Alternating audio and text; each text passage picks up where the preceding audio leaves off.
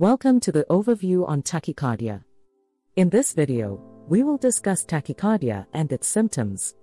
Tachycardia is a heart rate of greater than 100 beats per minute. When the heart beats too quickly, there is a shortened relaxation phase. This causes two main problems. The ventricles are unable to fill completely, causing cardiac output to decrease, and the coronary arteries receive less blood, causing supply to the heart to decrease. Tachycardia is classified as stable or unstable.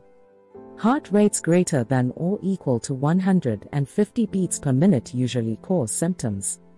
Unstable tachycardia always requires prompt attention. Stable tachycardia can become unstable. Symptoms of tachycardia include hypotension, sweating, pulmonary edema or congestion, jugular venous distension, chest pain or discomfort, shortness of breath, weakness, dizziness, or lightheadedness, and altered mental state. This concludes our overview on tachycardia. Next, we will review symptomatic tachycardia.